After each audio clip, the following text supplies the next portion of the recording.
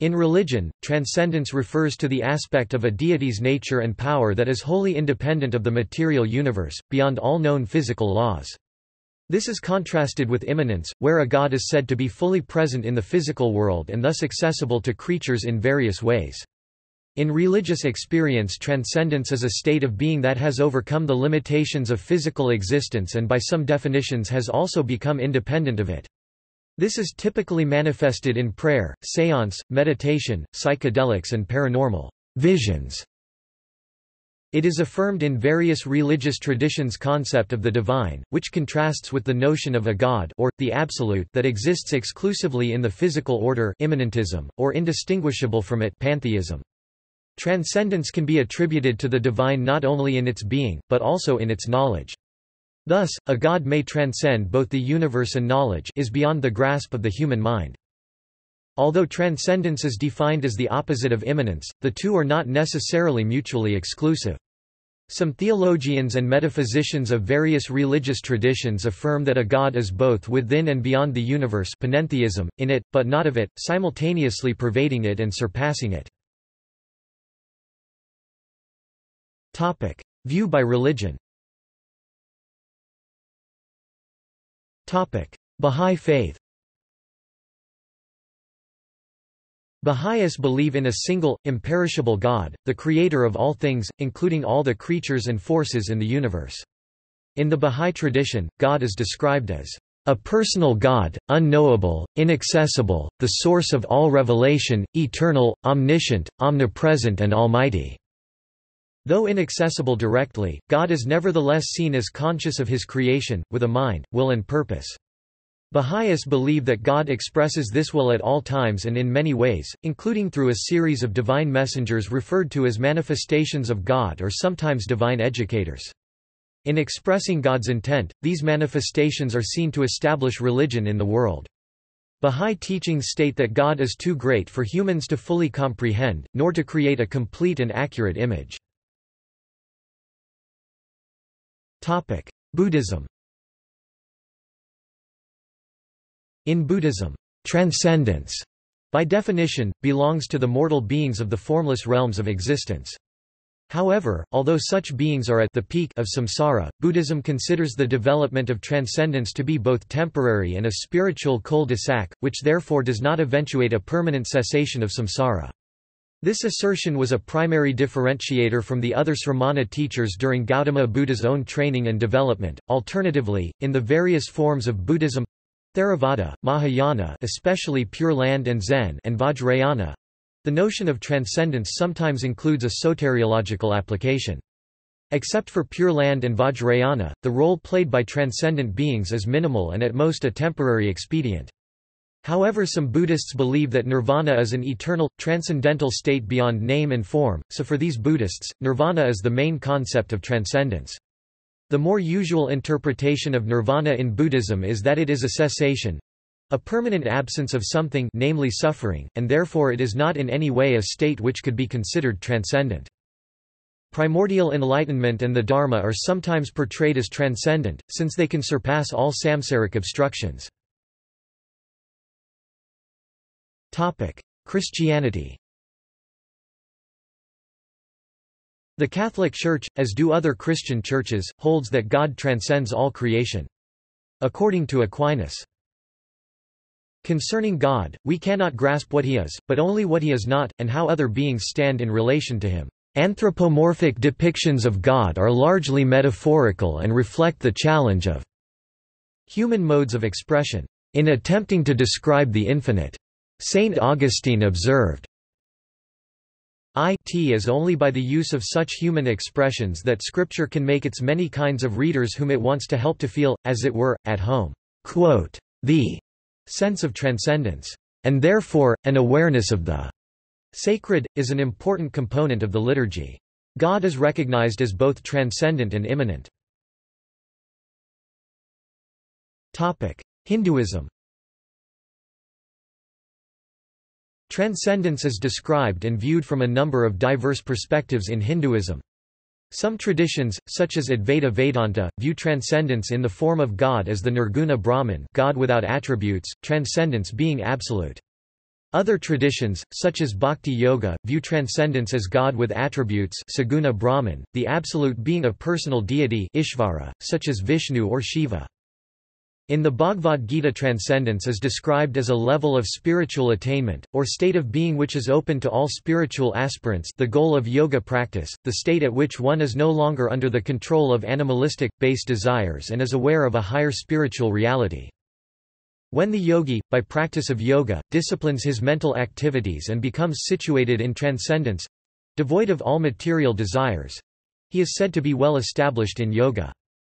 The exact nature of this transcendence is given as being above the modes of material nature, which are known as gunas, ropes, which bind the living entity to the world of samsara, repeated rebirth, in Hindu philosophy. Topic: Islam. Tawhid is the act of believing and affirming that God, Arabic, Allah, is one and unique, wahid. The Quran asserts the existence of a single and absolute truth that transcends the world, a unique and indivisible being who is independent of the entire creation. According to the Quran, "Say, He is God, the one and only, God, the eternal, absolute, He begetteth not, nor is He begotten, and there is none like unto Him." Surah 112-1-4, Yusuf Ali, Thy Lord is self-sufficient, full of mercy, if it were God's will, God could destroy you, and in your place appoint whom God will as your successors, even as God raised you up from the posterity of other people. Surah 6-133, Yusuf Ali. According to Vincent J. Cornell, the Quran also provides a monist image of God by describing the reality as a unified whole, with God being a single concept that would describe or ascribe all existing things. God is the first and the last, the outward and the inward, God is the knower of everything. Surah 57-3. All Muslims have however vigorously criticized interpretations that would lead to a monist view of God for what they see as blurring the distinction between the creator and the creature, and its incompatibility with the radical monotheism of Islam. In order to explain the complexity of unity of God and of the divine nature, the Quran uses 99 terms referred to as most beautiful names of Allah. Surah 77-180 Aside from the supreme name, Allah, and the neologism al-Rahman referring to the divine beneficence that constantly creates, maintains and destroys the universe, other names may be shared by both God and human beings. According to the Islamic teachings, the latter is meant to serve as a reminder of God's immanence rather than being a sign of one's divinity or alternatively imposing a limitation on God's transcendent nature. Tawhid or oneness of God constitutes the foremost article of the Muslim profession. To attribute divinity to a created entity is the only unpardonable sin mentioned in the Quran. Muslims believe that the entirety of the Islamic teaching rests on the principle of Tawhid. Judaism. Jewish theologians, especially since the Middle Ages, have described the transcendence of God in terms of divine simplicity, explaining the traditional characteristics of God as omniscient and omnipotent. Interventions of divine transcendence occur in the form of events outside the realm of natural occurrence such as miracles and the revelation of the Ten Commandments to Moses at Mount Sinai. In Jewish Kabbalistic cosmology, God is described as the Ein Sof, literally, without end, as reference to God's divine simplicity and essential unknowability. The emanation of creation from the Ein Sof is explained through a process of filtering. In the Kabbalistic creation myth referred to as the breaking of the vessels, filtering was necessary because otherwise this intense, simple essence would have overwhelmed and made impossible the emergence of any distinct creations. Each filter, described as a vessel, captured the emanation of this creative force until it was overwhelmed and broken by the intensity of God's simple essence. Once broken, the vessel's shards, full of absorbed divine sparks, fell into a vessel below. This process ultimately continued until the light of godliness was sufficiently reduced to allow the world we inhabit to be sustained without breaking. The creation of this world, however, comes with the consequence that godly transcendence is hidden, or exiled, from the immanent world. Only through the revelation of sparks hidden within the shards embedded in our material world can this transcendence be recognized again. In Hasidic thought, divine sparks are revealed through the performance of commandments or mitzvah, literally, the obligations and prohibitions described in the Torah. A Kabbalistic explanation for the existence of malevolence in the world is that such terrible things are possible with the divine sparks being hidden. Thus there is some urgency to performing mitzvah in order to liberate the hidden sparks and perform a tikkun olam, literally, healing of the world. Until then, the world is presided over by the immanent aspect of God, often referred to as the Shekhinah or Divine Spirit, and in feminine terms. Sikhism. Waheguru Punjabi, Vaheguru is a term most often used in Sikhism to refer to God, the Supreme Being or the Creator of all. It means, "wonderful teacher" in the Punjabi language, but in this case is used to refer to the Sikh God. Wahi means, "wonderful", a Middle Persian borrowing, and Guru, Sanskrit, guru is a term denoting teacher.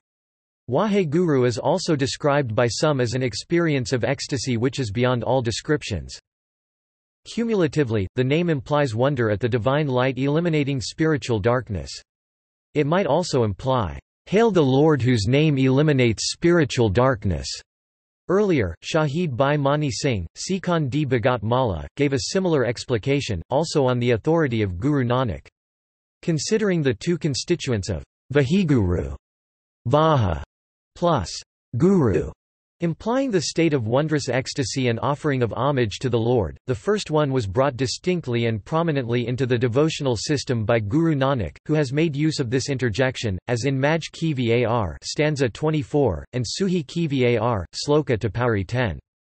Sikh doctrine identifies one panentheistic God who is omnipresent and has infinite qualities, whose name is true Satnam, can do anything has no fear is not the enemy of anyone is beyond time has no image is beyond birth and death circulation is self-existent and possesses the grace of word Guru eternal light we can meet him Gurprasad. Sikhs do not identify a gender for Ek Onkar, nor do they believe it takes a human form.